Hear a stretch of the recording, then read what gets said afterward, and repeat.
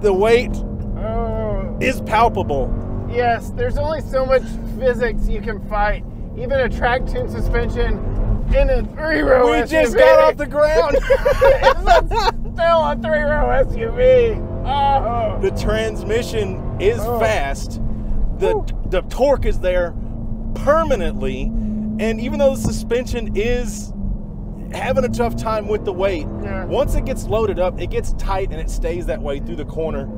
It's about as good that you can make something that's this size and this weight.